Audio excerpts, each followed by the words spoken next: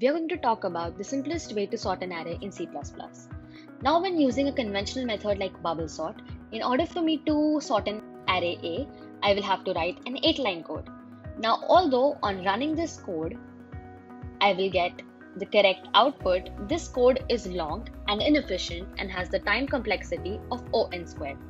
In order to do this in a more efficient way, we should use the sort function with parameters a, a plus 10, 10 being the length of the array.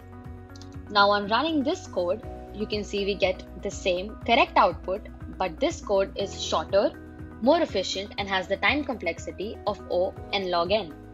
This is the simplest way to sort an array.